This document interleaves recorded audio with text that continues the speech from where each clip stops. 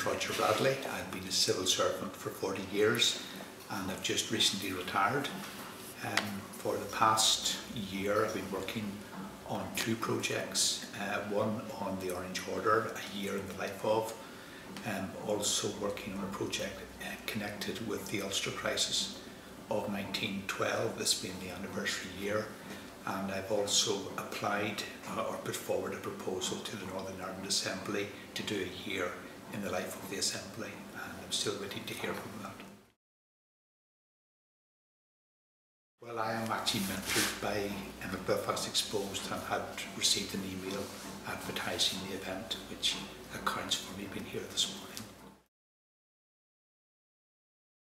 Michael, it was interesting to see three case studies and how they differed, and also how they went about organising each project, which is what I'm seeking to learn myself. Also how they would have prepared, and I hope to learn more this afternoon.